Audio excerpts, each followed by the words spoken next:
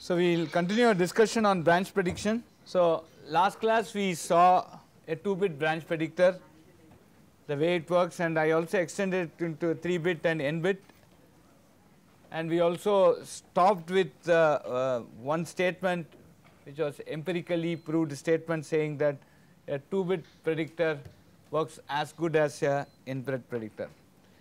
Okay. Now all the branch predictions that we have seen are basically local branch predictors.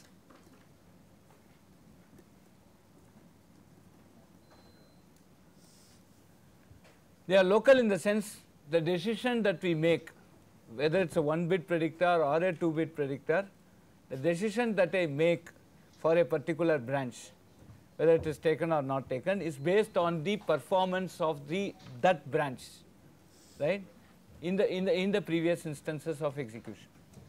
I have not considered any other branch. So if I am looking at a branch which is at say 1005, now the decision I am going to take at some execution of this 1005 branch is based on its behavior in the previous instances. There is nothing, I am not considering something other than this. Now, so is there something else that I can do, and is there some sense in doing that? That is what we will see with what we call as the global branch predictor, right. So should we do something better than this?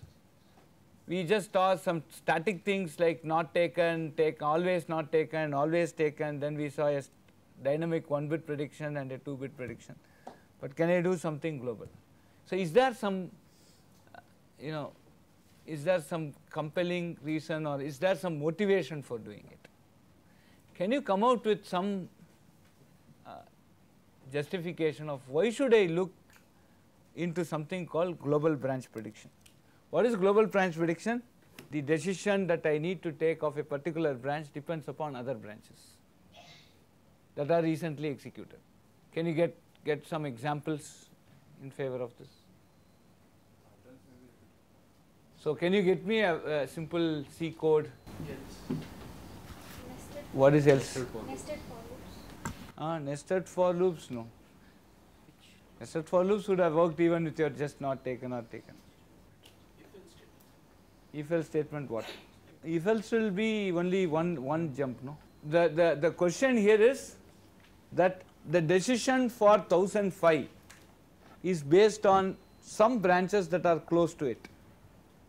Can you give me a motivational example for this?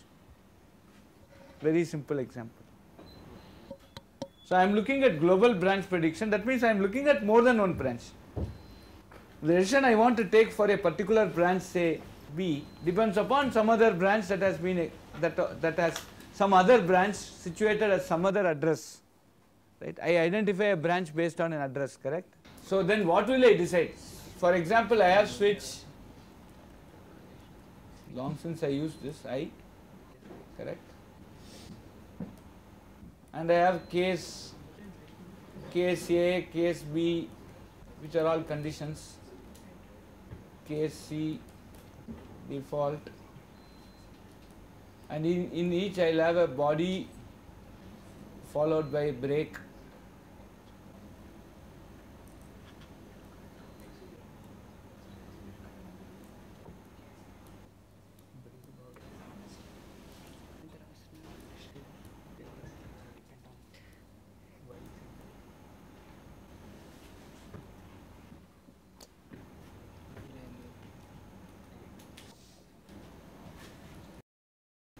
This is a switch case. So now can you tell me anything about this? Can you give me a very simple example? Obviousness is the enemy of correctness. Can you give me an obvious example? Say suppose I have a branch for A, suppose I have a branch for B, C, etc. Suppose A is not taken, do you mean to say B will be surely taken?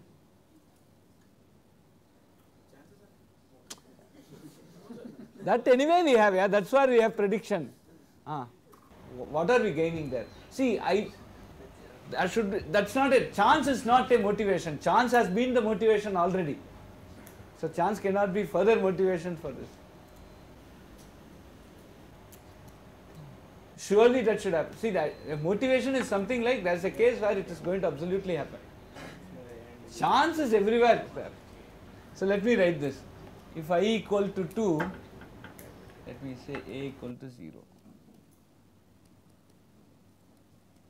If J equal to 2, then B equal to 0. Let me say this is branch 1, this is branch 2.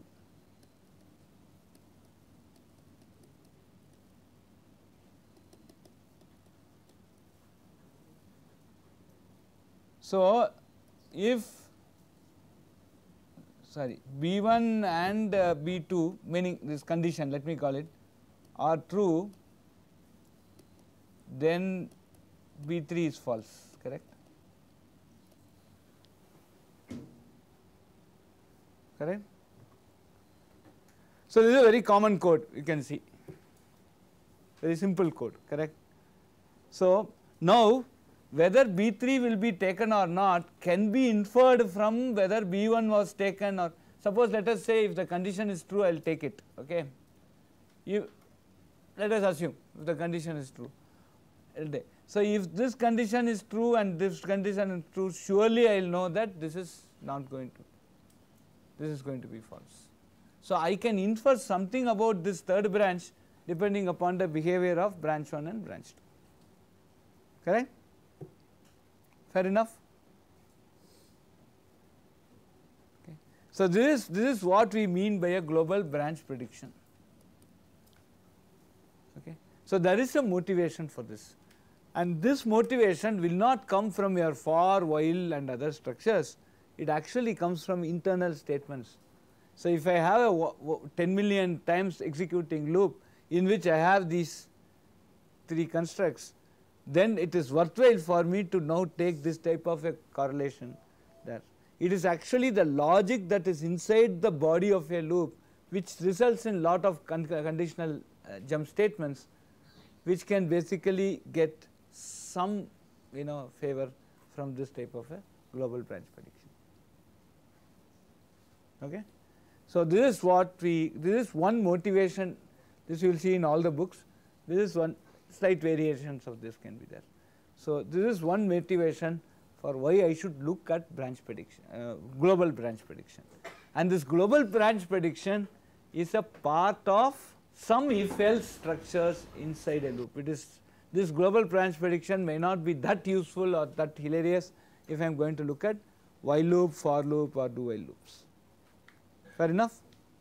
Okay. Now, how do we infer a global branch predictor? How will I infer that this branch is going to be basically decided upon by previous branches? Can I look at a 1 million line code in which there are several if else statements, and there can I go and make this type of inferences? This is one story. The second story is how do we actually implement this in practice? These are all concepts of advanced computer architecture, right. So, you take the elective computer architecture, MTech elective if you want in your subsequent semesters, and there we can see how these things are constructed. So, what I am also trying to tell you, all of you, that what you can expect in a computer architecture course. Now, you have done computer organization architecture, BTech mein sab kuch kiya hai, should I do something more on architecture? Yes, lot of things are there. So, you have an advanced course which will teach you much more, okay. So, keep that in mind. So, how do we construct the real architecture, how do I construct a real architecture which will handle global branch prediction? How do I even infer? Like somewhere I should do some pattern analysis and infer. So, these are all stories that I will leave for you. But even now we see there are very modern computer architectures still using static prediction, okay. So, the story that I have been telling and the story which I can take forward and talk more, right, on global branch prediction and etc., these are going to be something which are not so practical in life, okay. They are very good to be on paper, but zero on wafer, okay. It can be a very good ISCA, BUSCA paper, but then if you actually try and implement it on the wafer, it goes for a toss. It will need another nuclear power substation to basically power this. So much things that just for a branch does not matter. Now, the next question comes, how do we implement this prediction? So, next, what should be the next immediate question that you need to answer? We have been answering this query. So when we did this memory aliasing for load store, right? What was it that, how did we conclude? How did we conclude? What was my last statement regarding memory aliasing? That it could be efficiently implemented, and that we used a content addressable memory which had only the number of locations in that content addressable memory was equal to the number of load store units, correct? And that is why we said that this can be implemented trivially, because we will have only 4 or 8 load store unit and having an 8 address gap. 8 address content addressable, 8 location based content addressable memory is very easy for us to implement. Now the story is, now I am having branches. How many branches will I have? I will have a lot of branches. Not be 1, 2, 3 and all. It will be many. Now how do we implement this? How do I implement the branch target buffer? What is done is told. Now how do you implement it and why do you implement this? What, how, why, right? So how do we implement this branch target buffer? What is this branch target buffer? The way I described this was, it is a content addressable memory. So what do? I just give the address and then find out whether it is a branch or not, and then I start making a prediction. Okay. But in practice, how do I do this? Because I will have lots of branches, and if I am going to make a content addressable memory, say with 32, even 32 branches, I am gone. That will be a very huge hardware. So the way this is implemented is that you take the program counter actually has a 32-bit address, okay, if it is a 32-bit address. I will just take the first, it's say 6 or 8 bits, and I will take this 8 bits into index into this memory. So this is basically a RAM. Your CAM is implemented as a RAM in which the first 8 bits are used for, so this RAM will basically have 8 bits means 256, right. So 0 to 255, and I will use the first 8 bits to index into this, right. And here I will hold a tag of the remaining 24 bits, right, and then I will have the prediction bit.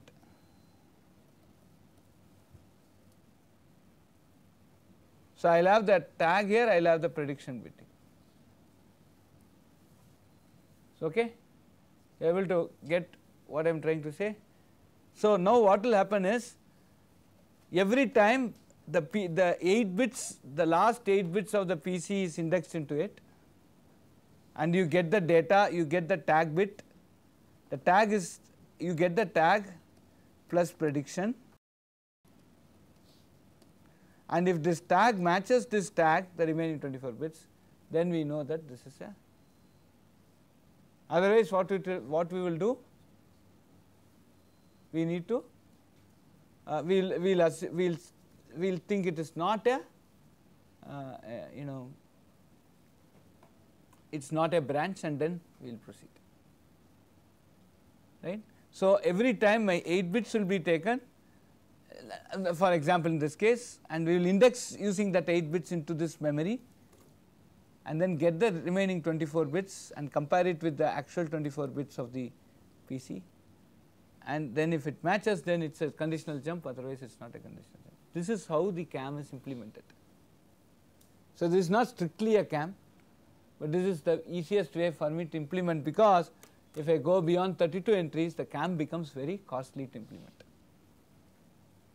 Okay. Now, so what are the problems in this implementation? If two things have the same last 8 bits. Yes, if two things have the same 8 bits, then I will collide, right. Then I have to completely replace this, the previous entry, and put here. So if I put, if I want to kill this technique, I put 2 branch statements exactly 256 apart. So this will replace that, that will replace that. So every time this jump will come, it will not find itself, it will find the other jump, and vice versa. Correct? Able to get this? So I can go, and if I have a direct map like this, I can have a scheme which will basically kill the performance.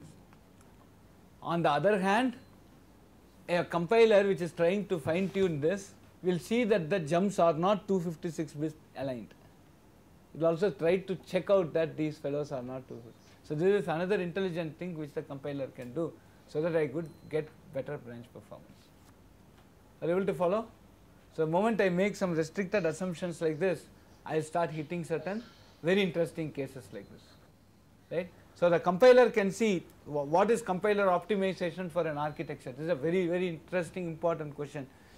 We have talked of a couple of optimizations already, correct? Right? What was the optimization that we talked in the previous class?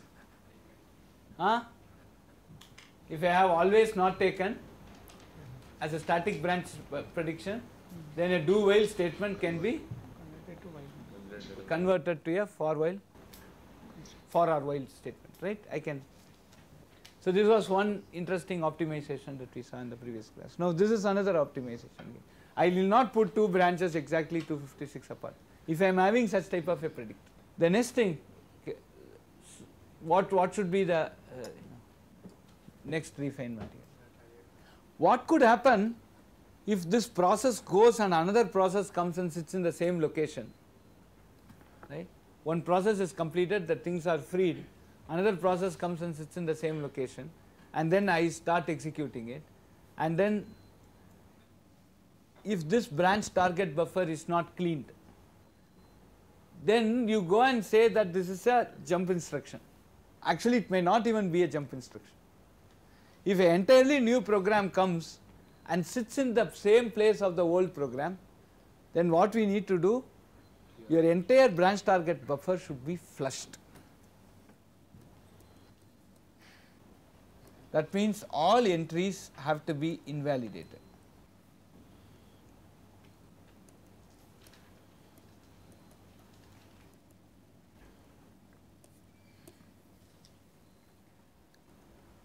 So what do you mean by invalidating the entry? Should I go and make all this as zeros? Can I go and make all the entries here as zeros? What is the need to flush it? Or what is the need to flush it? Because otherwise what will happen, some other instruction, it may be an add instruction that will be loaded in the same as the previous jump. But when we do loading, it automatically takes care of flushing. What takes care of what? We load an instruction. When I load an instruction, who is going to take care of adjusting the cam, right? See, previously in 1005 there was a jump instruction that got loaded as 1005 here with some prediction bit. Now I remove that code and I am putting some other code there. Operating system, that program completed, it is gone. Now I am putting some other code there, or I did some garbage collection and I moved that code above. There are different reasons for why a code should not stay in the same place. It can move, it can migrate, it can be pushed. When I do that type of a thing, what will happen? If I am not going to flush this BTB, then when some 1005 it can be some add instruction that will be recognized as a jump, and for some stupid reason after add some other thing would be fetched rather than this. You are getting this? If I don't flush it, then after the add some arbitrary instruction will be fetched. Not only it will be fetched, if that particular instruction is outside your segment, it will give you a segmentation violation. Please understand, correct? The target need not be within the segment, right? It's a new program. So suddenly 1005 go and fetch something in 5000. In the new program it's an add. So when after add you suddenly see it is going to some 5000 and it is creating a segment jump.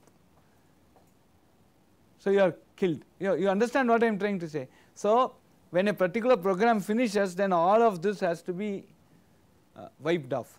What do you mean by wiped off? It has to be invalidated. How do you invalidate it? Can I go and write all zeros in all the locations? Then it is going to be extremely costly. So in all these type of entities where there is a need for me to invalidate it at some point of time, I will have something called a valid bit. If that valid bit is 0, that means this entry is irrelevant. If the valid bit is 1, then only this entry means. See, so the moment I switch on any hardware, all these entries will be some random zeros and ones, correct. So each one of them will represent some tag or other. But then what will happen, so what we will try and do is that we will go and make this valid bit 0, then we say that all the entries are invalid, right. So for me to flush the BTB, flush the branch target buffer or invalidate the branch every entry, I need to go and set only the valid bits of all these things to 0, then automatically everything will be in place. Rather than going and making all the entries as 0, I go and make the valid bit alone as 0, so that when the processor tries to access it next time or the process tries to access it next time, it will end up with a error, okay. So we will also have this valid bit, and that is very, very important. So one thing is to flush the branch target buffer to invalidate all the entries in the BTB, we can use this. And very interestingly, when the system boots up, right, what is the reset value for all? What is the reset value for all?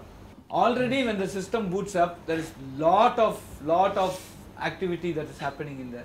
That is why when I switch on the system, the initial power is a surge, initial power consumption is a surge, it actually consumes lot of power, right. So that makes the entire problem very, very complex, okay. So if I am going to say on reset all these tag bits, prediction bit, everything has to become 0, then it will take enormous amount of power for getting this done. So what normally we need to do is, when I switch on the power, I do not want to invalidate the entire table, I will just go and make the valid bit for the entire table as 0. That is enough for me, as you see here. So I need not go and make all the tag bits, R bits, predict bits, everything 0. Rather than doing it, I can go and say, right, go and make this valid bit 0. That becomes very easy. And the reset pulse also should be a thug wire, because it is going to reset say some 500,000 transistors at one shot. So normally, right, the reset will be a tree, reset tree. So quickly we will reach each of these nodes and reset it. So the reset in this case, what do you mean by reset in this case? The reset in this case has to go and make this valid bit alone 0. So the amount of thugness the reset needs, that is reduced here considerably, because the reset is not responsible for going and erasing everything inside that RAM, but the reset will just go and make the valid bit. Once I know that the valid bit is 0, the entire other entries in the RAM in the branch target buffer becomes useless. The next thing that we want to see is called a tournament predictor. So this tournament predictor is an example of some sort of a machine learning that we do. So what happens for a particular branch, I will start with static prediction. Sometime when I see this is growing, we can make it as a dynamic prediction.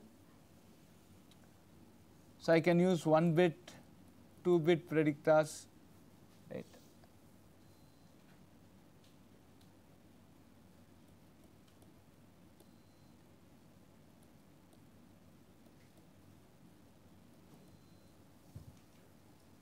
So here itself I can make a 1 bit, then I can move, if that is not suiting me, I can make it 2 bit. I can go ahead and make it global.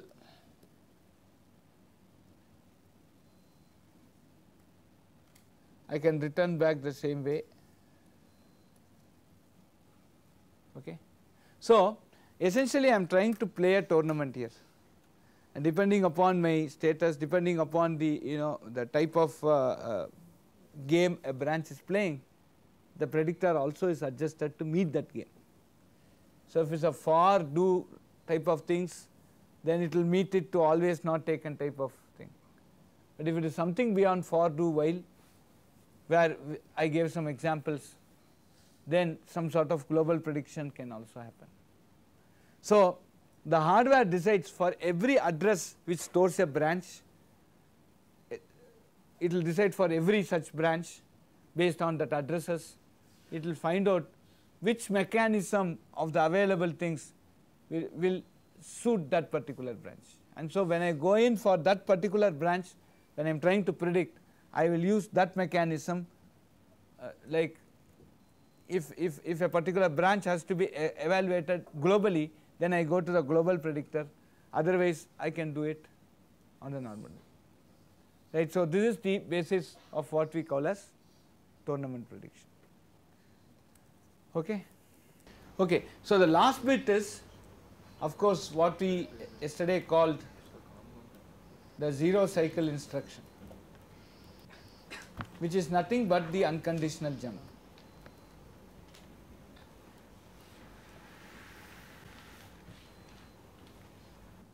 Suppose I have like a branch target buffer, I also have an unconditional branch target buffer. In that unconditional branch target buffer, I actually store the branch details and the target address. I store the branch details and the target address. Branch details in the sense my program counter value and the target address. Immediately I will have the target address. So let us say at say some 1015, I have a jump on non-zero statement, jump on non-zero some L1.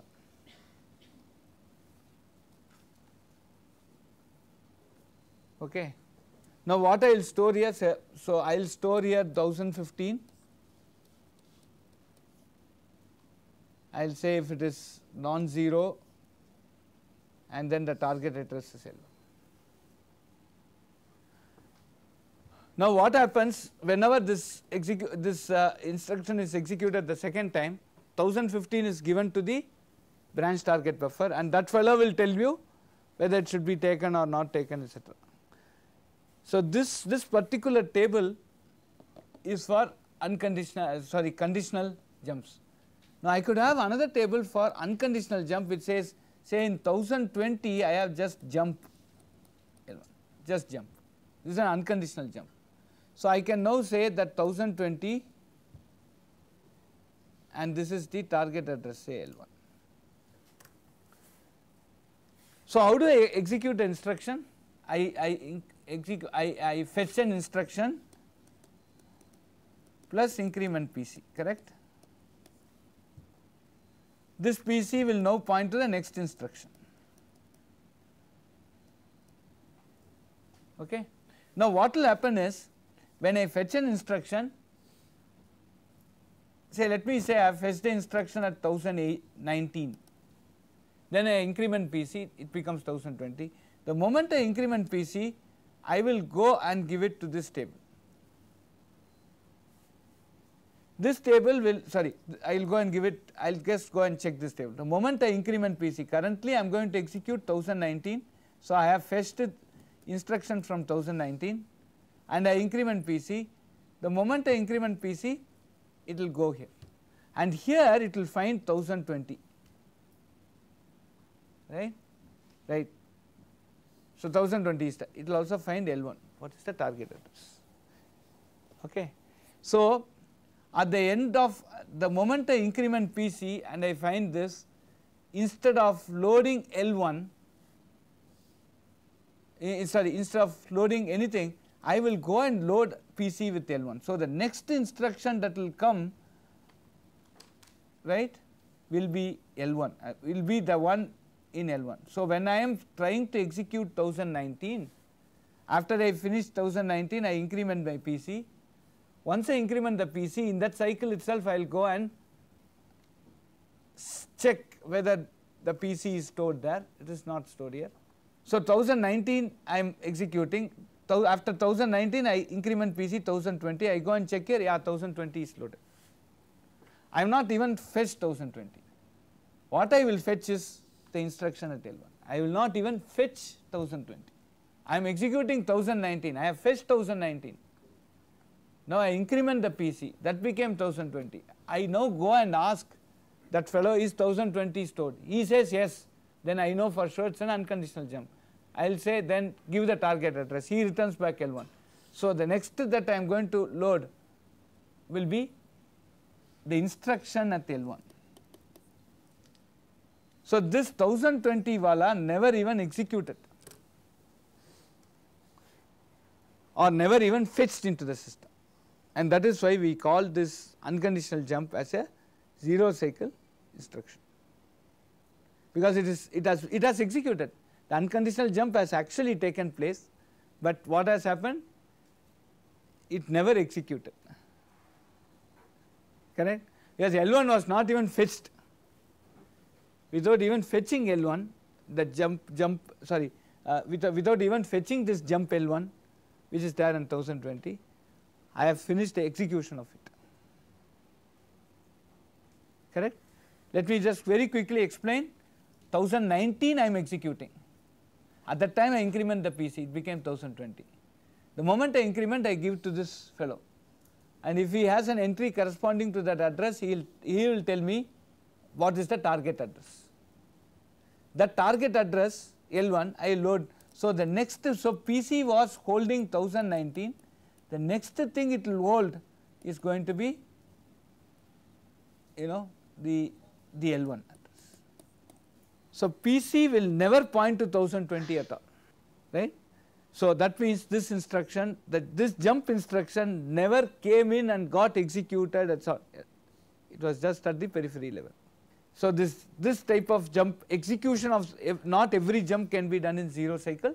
The execution of this particular instances where the unconditional jump can be done in 0 cycle, because jump I did not even fetch that jump into my system, but the effect of its execution is already got it. Are you able to follow? So this is a notion of what we call as a 0 cycle instruction. Thanks.